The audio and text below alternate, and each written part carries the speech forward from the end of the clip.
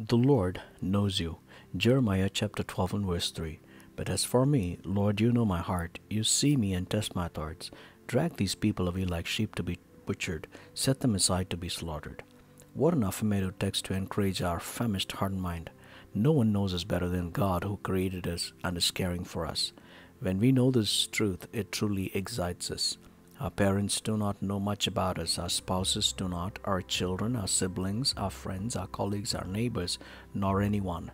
Only God knows who we are and what our choices and weaknesses are. If we are connected with Christ, our life finds meaning.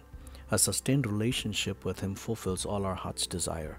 I can vouch for that since I have enjoyed how God can bless and be joyful when we cherish what He has blessed us with. For the glory of God, I'm sharing this. He knows us like none would ever know.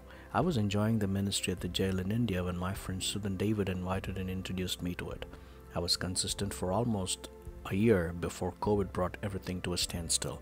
With that at hand, and we moved to the US and was so desperate about the ministry that I missed much.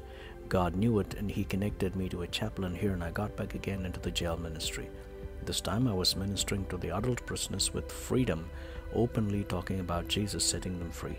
What amazed me was this. The chaplain, Dave, has been praying for more than 2 years for someone to help him in this ministry passionately, though he did have two of them helping him. He told me that I was an answer to his prayer. It just amazed me since God knew me better than anyone. So it is our heartfelt duty to be connected with Him throughout our lifetime.